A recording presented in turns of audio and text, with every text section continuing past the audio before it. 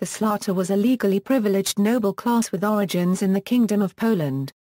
It gained considerable institutional privileges between 1333 and 1370 during the reign of King Casimir III the Great. In 1413, following a series of tentative personal unions between the Grand Duchy of Lithuania and the Crown Kingdom of Poland, the existing Lithuanian nobility formally joined this class. As the Polish-Lithuanian Commonwealth evolved and expanded in territory, its membership grew to include the leaders of Ducal Prussia, Podolian and Ruthenian lands. The origins of the Szlachta are shrouded in obscurity and mystery and have been the subject of a variety of theories. Traditionally, its members were owners of landed property, often in the form of manor farms, or so-called folwarks. The nobility negotiated substantial and increasing political and legal privileges for itself throughout its entire history until the decline of the Polish Commonwealth in the late 18th century. During the partitions of Poland from 1772 to 1795, its members began to lose these legal privileges and social status. From that point until 1918, the legal status of the nobility was essentially dependent upon the policies of the three partitioning powers, the Russian Empire, the Kingdom of Prussia, and the Habsburg monarchy. The legal privileges of the Szlachta were legally abolished in the Second Polish Republic by the March Constitution of 1921. The notion that all Polish nobles were social equals, regardless of their financial status or offices held, is enshrined in a traditional Polish saying. Slichik na zagrodzi, ra kubt na wojowodzی. €, which may roughly be rendered. The noble on the croft, is the voivode's equal. Or the tenant farmer noble stands equal to the noble army commander. History. Etymology equals. The term Szlachta is derived from the Old High German word Szlachta, which means, noble, family, much as many other Polish words pertaining to the nobility derive from German words for example, the Polish reserts, and the Polish herb. Poles of the 17th century assumed that Szlachta came from the German Schlichten. Also suggestive is the German Schlecht. Early Polish historians thought the term may have derived from the name of the legendary Proto-Polish chief, Lech, mentioned in Polish and Czech writings. Some powerful Polish nobles were referred to as magnates, and Mowon Courtenay. See Magnates of Poland and Lithuania. The Polish term Szlachta designated the formalized, hereditary noble class of Polish-Lithuanian Commonwealth. In official Latin documents of the Old Commonwealth, hereditary Szlachta are referred to as nobilitas, and are indeed the equivalent in legal status of the English nobility. Today the word Szlachta in the Polish language simply translates to nobility. In its broadest meaning, it can also denote some non-hereditary honorary knighthoods granted today by some European monarchs. Occasionally, 19th-century non-noble landowners were referred to as Szlachta by courtesy or era, when they owned manorial estates though they were not noble by birth. In the narrow sense, Szlachta denotes the old Commonwealth nobility. In the past, a certain misconception sometimes led to the mistranslation of Szlachta as gentry rather than nobility. This mistaken practice began due to the economic status of some Szlachta members being inferior to that of the nobility in other European countries. The Szlachta included those almost rich and powerful enough to be magnates down to rascals with a noble lineage, no land, no castle, no money, no village, and no peasants. As some Szlachta were poorer than some non-noble gentry, some particularly impoverished Szlachta were forced to become tenants of the wealthier gentry. In doing so, however, these Szlachta retained all their constitutional prerogatives, as it was not wealth or lifestyle, but hereditary juridical status, that determined nobility. An individual nobleman was called a Szlachik, and a noblewoman a Szlachianka. Origins equals. Polish. The origins of the Szlachta, while ancient, have always been considered obscure. As a result, its members often referred to it as Oddwicha. Two popular historic theories of origin forwarded by its members and earlier historians and chroniclers involved descent from the ancient Iranian tribes known as Sarmatians or from Japheth, one of Noah's sons. Other fanciful theories included its foundation by Julius Caesar, Alexander the Great or regional leaders who had not mixed their bloodlines with those of slaves, prisoners, and aliens. Another theory describes its derivation from a non-Slavic warrior class, forming a distinct element known as the Lechi within the ancient Polonic tribal groupings. This hypothesis states this upper class was not of Slavonic extraction and was of a different origin than the Slavonic peasants over which they ruled. The Szlachta were differentiated from the rural population. The nobleman's sense of distinction led to practices that in later periods would be characterized as racism. The Szlachta were noble in the Aryan sense, noble in contrast to the people over whom they ruled after coming into contact with them. The Szlachta traced their descent from Lech, who probably founded the Polish kingdom in about the 5th century. Lycia was the name of Poland in antiquity, and the Szlachta's own name for themselves was Lechi. An exact counterpart of Szlachta society was the Mierasy system of tenure of southern India. An aristocracy of equal Lycia settled as conquerors among a separate race. The Polish state paralleled the Roman Empire in that full rights of citizenship were limited to the Szlachta. The Szlachta were a caste, a military caste, as in Hindu society. In the year 1244, Bolesław, Duke of Masovia, identified members of the Knights clan as members of a genealogia.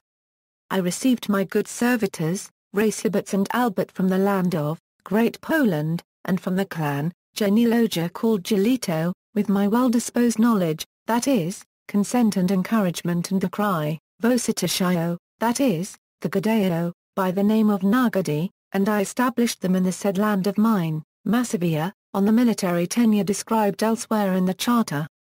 The documentation regarding Racibats and Albert's tenure is the earliest surviving of the use of the clan name and cry defining the honorable status of Polish knights. The names of knightly genealogy only came to be associated with heraldic devices later in the Middle Ages and in the early modern period. The Polish clan name and cry ritualized the ius militare, that is, the power to command an army. And they had been used some time before 1244 to define knightly status. In Poland, the Radwinites were noted relatively early as the descendants of Radwin, a knight, more properly a Rycerz from the German retroactive a few decades earlier. Around the 14th century, there was little difference between knights and the Szlachta in Poland. Members of the Szlachta had the personal obligation to defend the country, thereby becoming the kingdom's most privileged social class. Inclusion in the class was almost exclusively based on inheritance. Concerning the early Polish tribes, geography contributed to long-standing traditions. The Polish tribes were internalized and organized around a unifying religious cult, governed by the weak, an assembly of free tribesmen. Later, when safety required power to be consolidated, an elected prince was chosen to govern. The election privilege was usually limited to elites. The tribes were ruled by clans consisting of people related by blood or marriage and theoretically descending from a common ancestor, giving the Szlachta clan a highly developed sense of solidarity. The Starosta had judicial and military power over the Szlachta clan, although this power was often exercised with an assembly of elders. Strongholds called grod were built where the religious cult was powerful, where trials were conducted, and where clans gathered in the face of danger. The Opole was the territory occupied by a single tribe. Mieszko I of Poland established an elite knightly retinue from within his army, which he depended upon for success in uniting the Lechhitic tribes and preserving the unity of his state. Documented proof exists of Mieszko I's successors utilizing such a retinue, as well. Another class of knights were granted land by the prince, allowing them the economic ability to serve the prince militarily. A Polish nobleman living at the time prior to the 15th century was referred to as a Rycerz, very roughly equivalent to the English knight, the critical difference being the status of Rycerz was almost strictly hereditary. The class of all such individuals was known as the Rycerstwo. Representing the wealthier families of Poland and itinerant knights from abroad seeking their fortunes, this other class of Rycerstwo, which became the Szlachta nobility, gradually formed apart from Mieszko I's and his successors' elite retinues. This Rycerstwo nobility obtained more privileges granting them favored status. They were absolved from particular burdens and obligations under ducal law, resulting in the belief only Rycerstwo could serve as officials in state administration. Select Rysistwo were distinguished above the other Rysistwo, because they descended from past tribal dynasties, or because early Piasts' endowments made them select beneficiaries. These Rysistwo of great wealth were called Mouncourteni. Socially they were not a distinct class from the Rysistwo from which they all originated and to which they would return were their wealth lost. The period of division from AD 1138 to Euro AD 1314, which included nearly 200 years of feudal fragmentation and which stemmed from Bolesław III's division of Poland among his sons, was the genesis of the social structure which saw the economic elevation of the great land-owning feudal nobles from the Rysistwo they originated from. The prior social structure was one of Polish tribes united into the historic Polish nation under a state ruled by the Piast dynasty, this dynasty appearing circa 850 AD. Some Mouncourteni descending from past tribal dynasties regarded themselves as co-proprietors of Piast realms, even though the Piasts attempted to deprive them of their independence. These Mouncourteni constantly sought to undermine princely authority. In Gaul Anonym's Chronicle, there is noted the nobility's alarm when the Palatine Cesic elevated those of a lower class over those who were noble-born, entrusting them with state offices. Lithuanian. In Lithuania Propria and in Samogitia prior to the creation of the Kingdom of Lithuania by Mindaugas, nobles were named Die Bestluten in sources that were written in German language. How they were named in the Lithuanian language is unknown. No sources exists. The higher nobility were named Kunigai or Kunigaica infinite Euro, that is, loan word from Scandinavic kning. They were the established local leaders and warlords. During the development of the state they gradually became subordinated to higher dukes, and later to the King of Lithuania. Because of expansion of Lithuanian duchy into lands of Ruthenia in the mid-14th century, a new term appeared to denominate nobility Euro from Ruthenian th plus or minus th 3/4 nn euro th micron. This word to this day is used in Lithuanian language to name nobility, not only for own, but also for nobility of other countries. After the union of Horodimo, the Lithuanian nobility acquired equal status with the Polish Szlachta, and over time began to become more and more Polonized, although they did preserve their national consciousness, and in most cases recognition of their Lithuanian family roots. In the 16th century some of the Lithuanian nobility claimed that they were of Roman extraction, and the Lithuanian language was just a morphed Latin language. This led to paradox. Polish nobility claimed own ancestry from Sarmatian tribes, but Sarmatians were considered enemies to Romans. Thus new Roman Sarmatian theory was created. Strong cultural ties with Polish nobility led that in the 16th century the new term to name Lithuanian nobility appeared, Angstrom la, ktaa euro, a direct loan word from Polish Szlachta. From the view of historical truth, Lithuanians also should use this term, Angstrom la, kta, to name own nobility, but Lithuanian linguists forbade the usage of this Polish loan word. This refusal to use word Szlachta complicates all naming. The process of Polonization took place over a lengthy period of time. At first only the highest members of the nobility were involved, although gradually a wider group of the population was affected. The major effects on the lesser Lithuanian nobility took place after various sanctions were imposed by the Russian Empire, such as removing Lithuania from the names of the governors few years after the November uprising.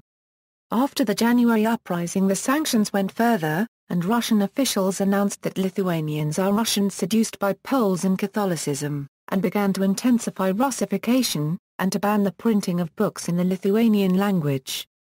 Ruthenian. In Ruthenia the nobility gradually gravitated its loyalty towards the multicultural and multilingual Grand Duchy of Lithuania after the principalities of Halyach and Volhynia became a part of it. Many noble Ruthenian families intermarried with Lithuanian ones. The Orthodox nobles' rights were nominally equal to those enjoyed by Polish and Lithuanian nobility, but there was a cultural pressure to convert to Catholicism, that was greatly eased in 1596 by the Union of Brest. See for example careers of Senator Adam Kajiel and Jerzy Franciszek Kulczycki. Ennoblement. Equals in the Kingdom of Poland equals. The number of legally granted ennoblements after the 15th century was minimal. In the Kingdom of Poland and later in the Polish-Lithuanian Commonwealth, ennoblement may be equated with an individual given legal status as a Szlachta. Initially, this privilege could be granted by monarch, but from the 1641 onward, this right was reserved for the sheme. Most often the individual being ennobled would join an existing noble Szlachta clan and assume the undifferentiated coat of arms of that clan.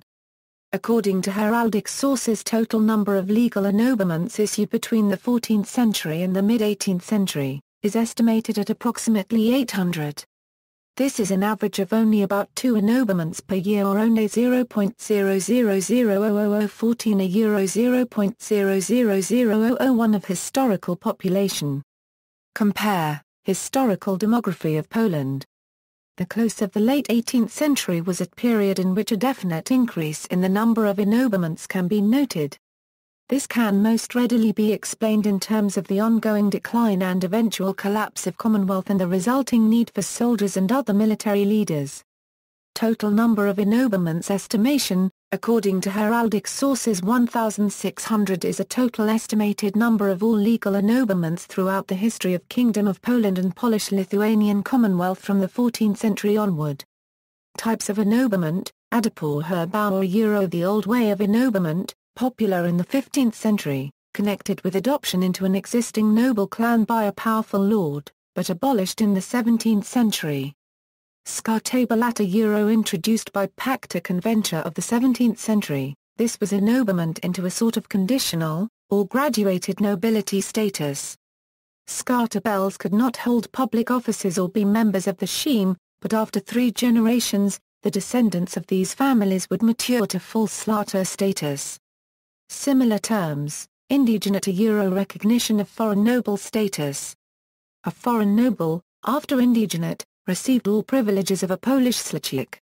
In Polish history, 413 foreign noble families were recognized. Prior to the 17th century this was done by the king and sheme, after the 17th century it was done only by the sheme. Secret ennoblement euro, this was of questionable legal status and was often not recognized by many Szlachta. It was typically granted by the elected monarch without the required legal approval of the sheme. In the Grand Duchy of Lithuania. In the late 14th century, in the Grand Duchy of Lithuania, Vytautas the Great reformed the Grand Duchy's army. Instead of calling all men to arms, he created forces comprising professional warriors euro bajorai. As there were not enough nobles, Vytautas trained suitable men, relieving them of labor on the land and of other duties. For their military service to the Grand Duke, they were granted land that was worked by hired men. The newly formed noble families generally took up, as their family names, the Lithuanian pagan given names of their ennobled ancestors. This was the case with the Goatautai, Radvilos, Astikai, Khan registered trademark Skalos and others. These families were granted their coats of arms under the Union of Horodlo. In 1506, King Sigismund I the Old confirmed the position of the Lithuanian Council of Lords in state politics and limited entry into the nobility. Privileges.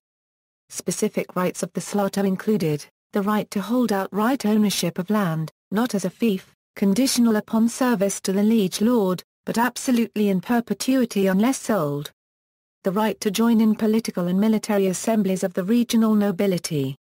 The right to form independent administrative councils for their locality. The right to cast a vote for Polish kings. The right to travel freely anywhere in the old Commonwealth of the Polish and Lithuanian nobility.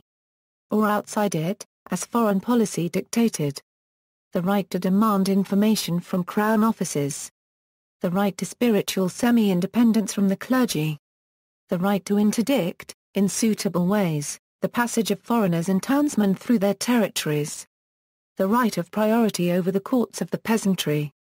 Special rights in Polish courts euro including freedom from arbitrary arrest and freedom from corporal punishment.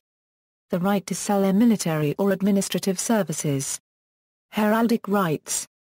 The right to receive higher pay when entitled in the lever copyright mass. Educational rights, the right of importing duty-free goods often. The exclusive right to enter the clergy until the time of the 3 partitions of Poland. The right to try their peasants for major offences. Significant legislative changes in the status of the Szlachta, as defined by Robert Bdler and Ian Jeffreys, consist of its 1374 exemption from the land tax, a 1425 guarantee against the arbitrary arrests and/or seizure of property of its members, a 1454 requirement that military forces and new taxes be approved by provincial schemes, and statutes issued between 1496 and 1611 that prescribe the rights of commoners. Nobles were born into a noble family, adopted by a noble family or ennobled by a king or scheme for various reasons. Many nobles were, in actuality, really usurpers, being commoners, who moved into another part of the country and falsely pretended to noble status. Hundreds of such false nobles were denounced by Hieronym Nicandre Trepka in his Liber Generationis Plebeianorum in the first half of the 16th century. The law forbade non-nobles from owning nobility estates and promised the estate to the denouncer. Trepka was an impoverished nobleman who lived a townsman life and collected hundreds of such stories hoping to take over any of such estates. It does not seem he ever succeeded in proving one at the court. Many schemes issued decrees over the centuries in an attempt to resolve this issue, but with little success. It is unknown what percentage of the Polish nobility came from the lower orders of society, but most historians agree that nobles of such base origins formed a significant element of the Szlachta. The Polish nobility enjoyed many rights that were not available to the noble classes of other countries and, typically, each new monarch conceded them further privileges. Those privileges became the basis of the Golden Liberty in the Polish-Euro-Lithuanian Commonwealth.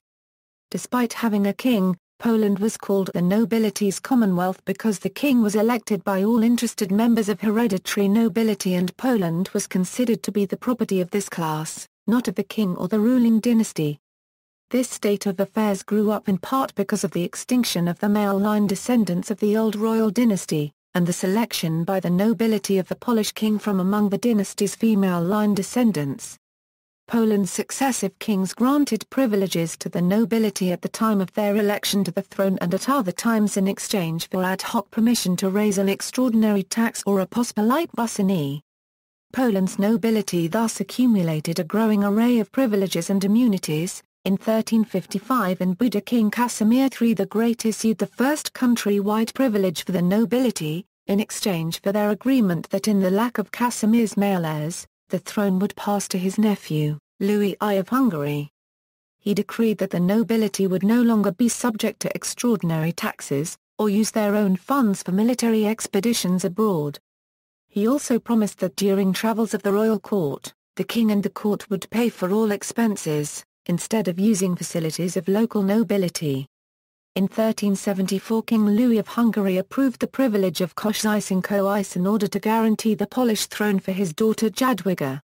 He broadened the definition of who was a member of the nobility and exempted the entire class from all but one tax. In addition, the king's right to raise taxes was abolished. No new taxes could be raised without the agreement of the nobility. Henceforth, also, district offices were reserved exclusively for local nobility, as the privilege of koszycz forbade the king to grant official posts and major Polish castles to foreign knights. Finally, this privilege obliged the king to pay indemnities to nobles injured or taken captive during a war outside Polish borders. In 1422 King Władysław II Jga Angstrom by the privilege of shrouded established the inviolability of nobles' property and ceded some jurisdiction over fiscal policy to the royal council, including the right to mint coinage. In 1430 with the privileges of Gdynia, confirmed at Kraków W in 1433, based partially on his earlier Brzeziawski privilege, King Władysław II Jga Angstrom granted the nobility a guarantee against arbitrary arrest, similar to the English Magna Carta's habeas corpus, known from its own Latin name as nominem captivabimus.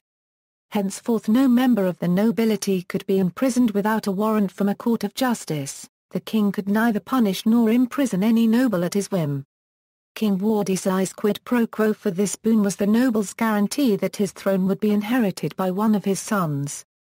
On May 2, 1447 the same king issued the Wilno privilege which gave the Lithuanian boyars the same rights as those possessed by the Polish Szlachta. In 1454 King Casimir IV granted the Nyassa Statutes, clarifying the legal basis of voivodeship semiques. The king could promulgate new laws, raise taxes, or call for a levy copyright en masse only with the consent of the semiques, and the nobility were protected from judicial abuses. The Nyassa Statutes also curbed the power of the magnates, as the Sejm received the right to elect many officials, including judges, voivodes and castellans. These privileges were demanded by the Szlachta as a compensation for their participation in the 13 Years' War. The first free election of a king took place in 1492. Only senators voted in the 1492 free election, which was won by John I. Albert. For the duration of the Jagiellonian dynasty, only members of that royal family were considered for election. Later, there would be no restrictions on the choice of candidates. In 1493 the National Parliament, the Sejm, began meeting every 2 years at Attribution. It comprised 2 chambers, a senate of 81 bishops and other dignitaries, and a chamber of envoys of 54 envoys representing their respective lands. The numbers of senators and envoys later increased. On April 26, 1496 King John I Albert granted the privilege of Attribution, increasing the nobility's feudal power over serfs. It bound the peasant to the land, as only one son was permitted to leave the village. Townsfolk were prohibited from owning land, and positions in the church hierarchy could be given only to nobles. On October 23, 1501, at Melnik Polish-Euro-Lithuanian Union was reformed at the Union of Melnik. It was there that the tradition of the coronation Sejm was founded. Once again the middle nobility attempted to reduce the power of the magnates with a law that made them impeachable before the Senate for malfeasance. However, the Act of Melno of October 25 did more to strengthen the magnate-dominated Senate of Poland than the lesser nobility. The nobles were given the right to disobey the king or his representative Asa Euro in the Latin, non praestanda obedientia Euro, and to form confederations, an armed rebellion against the king or state officers if the nobles thought that the law or their legitimate privileges were being infringed. On May 3, 1505 King Alexander I Jagiellon granted the Act of Nihil Novi Nisi Commune Consensu. This forbade the king to pass any new law without the consent of the representatives of the nobility, in Sejm and Senate assembled, and thus greatly strengthened the nobility's political position. Basically, this act transferred legislative power from the king to the Sejm. This date commonly marks the beginning of the First Res Expospolita, the period of a Szlachta-run commonwealth. In 1520 the Act of Bydgoszcz granted the Sejm the right to convene every 4 years, with or without the king's permission. About that time the executionist movement began to take form. Its members would seek to curb the power of the magnates at the Sejm and to strengthen the power of king and country. In 1562 at the Sejm in Attribution they would force the magnates to return many leased crown lands to the king, and the king to create a standing army. One of the most famous members of this movement was Jan Zamoyski. After his death in 1605, the movement lost its political force. Until the death of Sigismund II Augustus, the last king of the Jagiellonian dynasty, monarchs could be elected from within only the royal family. However, starting from 1573, practically any Polish noble or foreigner of royal blood could become a Polish-Euro-Lithuanian monarch. Every newly elected king was supposed to sign 2 documents: the Pacta Conventia, a confirmation of the king's pre-election promises, and Henrician Articles.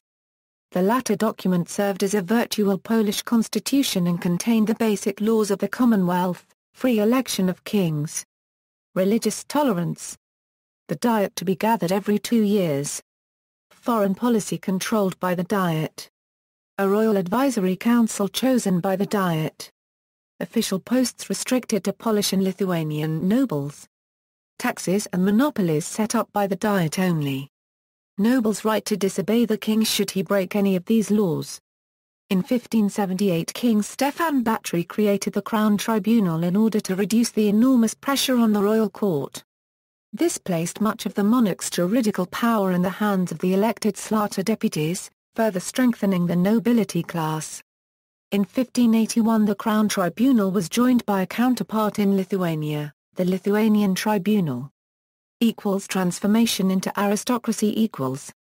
For many centuries, wealthy and powerful members of the Szlachta sought to gain legal privileges over their peers. Few Szlachta were wealthy enough to be known as magnates.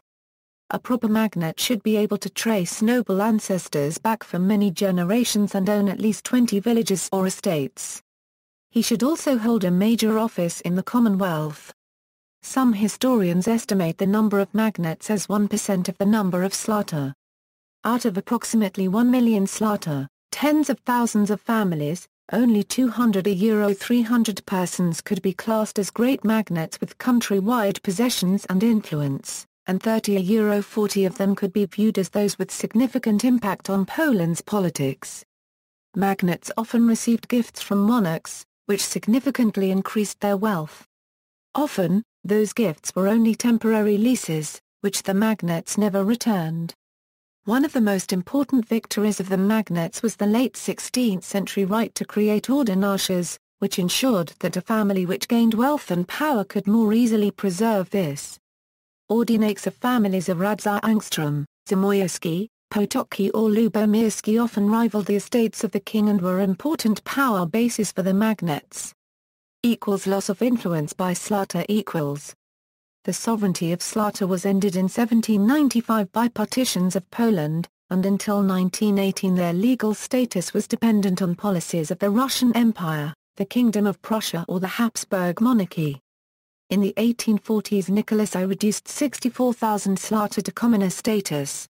Despite this, 62.8% of Russia's nobles were Szlachta in 1858 and still 46.1% in 1897.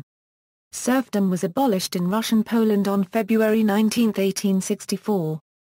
It was deliberately enacted in a way that would ruin the Szlachta. It was the only area where peasants paid the market price in redemption for the land. All land taken from Polish peasants since 1846 was to be returned without redemption payments. The ex-serfs could only sell land to other peasants, not Szlachta. 90% of the ex-serfs in the empire who actually gained land after 1861 were in the 8 western provinces. Along with Romania, Polish landless or domestic serfs were the only ones to be given land after serfdom was abolished. All this was to punish the Szlachta's role in the uprisings of 1830 and 1863. By 1864 80% of Szlachta were dark copyright class or copyright, 1/4 petty nobles were worse off than the average serf, 48.9% of land in Russian Poland was in peasant hands, nobles still held 46%. In Second Polish Republic the privileges of the nobility were lawfully abolished by the March Constitution in 1921 and as such not granted by any future Polish law. Culture of Polish Szlachta. The Polish nobility differed in many respects from the nobility of other countries. The most important difference was that, while in most European countries the nobility lost power as the rulers strove for absolute monarchy, in Poland the reverse process occurred. The nobility actually gained power at the expense of the king, and the political system evolved into an oligarchy.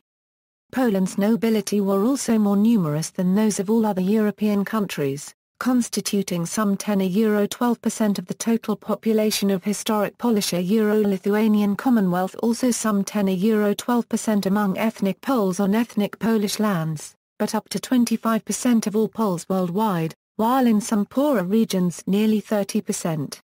However, according to Szlachta comprised around 8% of the total population in 1791, and no more than 16% of the Roman Catholic population. It should be noted, though, that Polish Szlachta usually incorporated most local nobility from the areas that were absorbed by Poland. Euro-Lithuania. By contrast, the nobilities of other European countries, except for Spain, amounted to a mere 1–3%. However, the era of sovereign rules of Polish nobility ended earlier than in other countries, yet in 1795, since then their legitimation and future fate depended on legislature and procedures of Russian Empire, Kingdom of Prussia or Habsburg monarchy. Gradually their privileges were under further limitations to be completely dissolved by March Constitution of Poland in 1921. There were a number of avenues to upward social mobility and the achievement of nobility. Poland's nobility was not a rigidly exclusive, Closed class. Many low-born individuals, including townsfolk, peasants and Jews, could and did rise to official ennoblement in Polish society. Each Szlachta had enormous influence over the country's politics, in some ways even greater than that enjoyed by the citizens of modern democratic countries.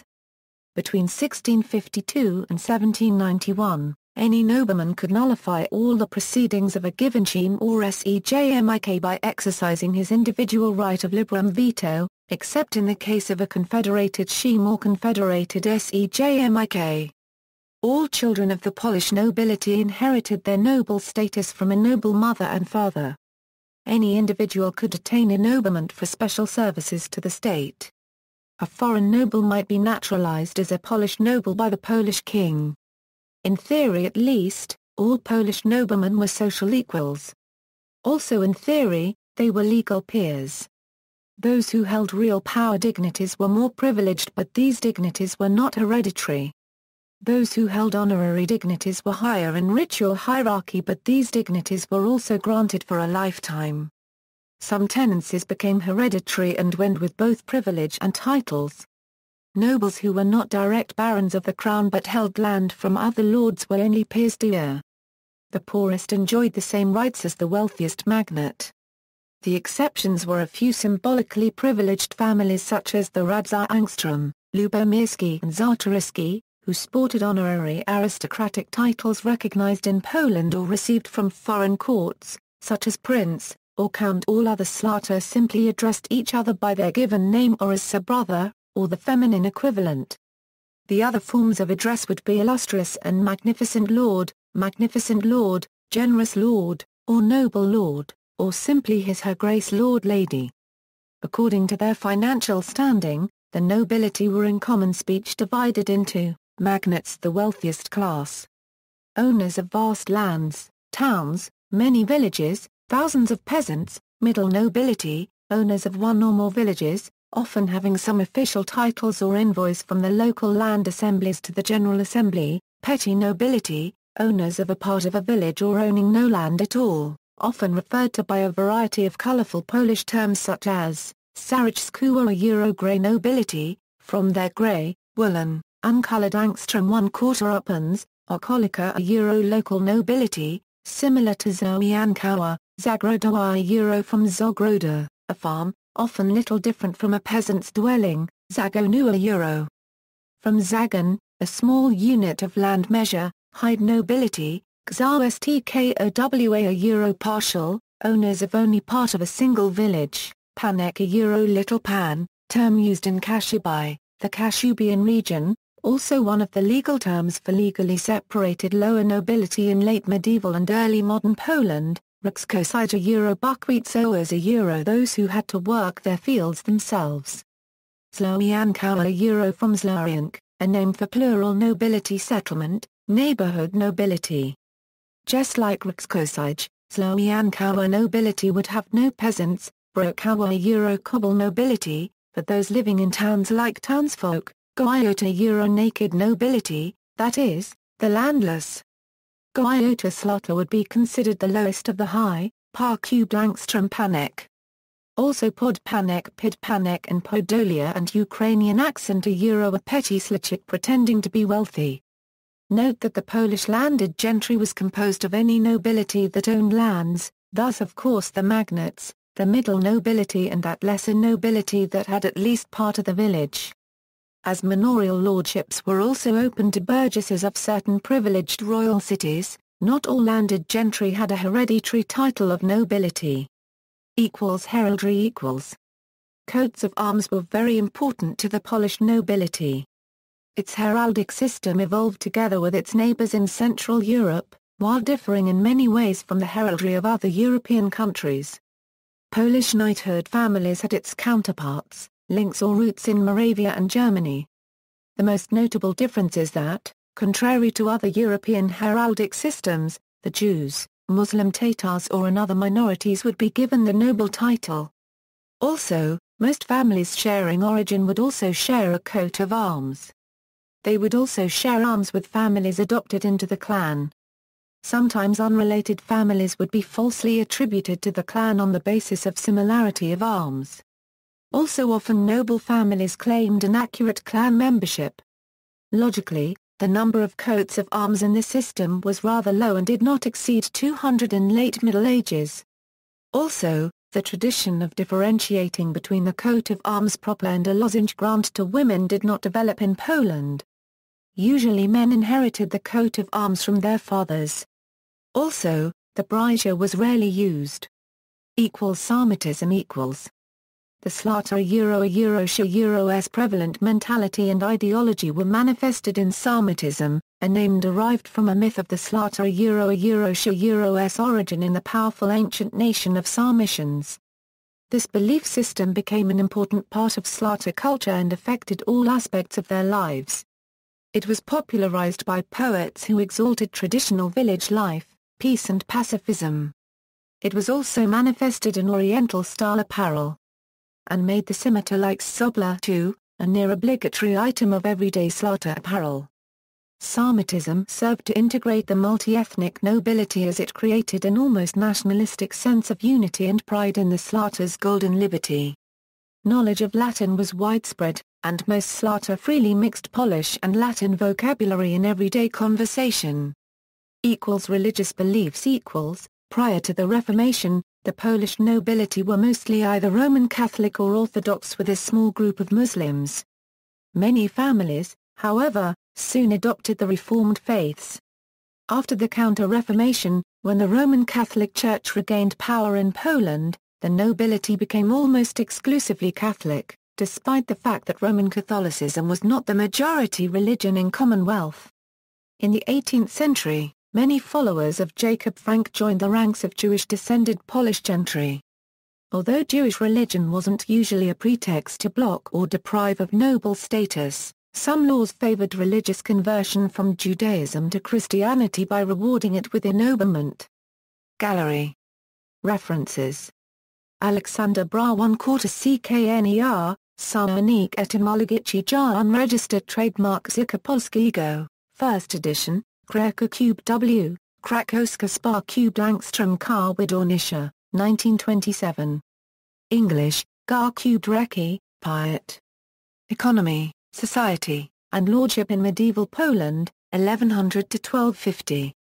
New York, New York, Holmes and Meyer Publishers, Incorporated. ISBN 0-8419-1318-8.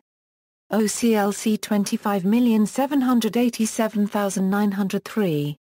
Manteuffel, Tadeusz, The Formation of the Polish State, The Period of Ducal Rule, 963–1194, Detroit, Michigan, USA. Wayne State University Press, ISBN 978-0-8143-1682-5. External links, Descendants of the Great Sheme, Confederation of the Polish Nobility, Polish Nobility Association Foundation, Association of the Belarusian Nobility, Association of Lithuanian Nobility, The Polish Aristocracy by Rafał Heidelmanko. A Euro-History of Polish Titled Families, Heraldry, Orders, The Inexorable Political Rise of the Szlachta, short article on the Polish Nobility, Digital Library of Polska.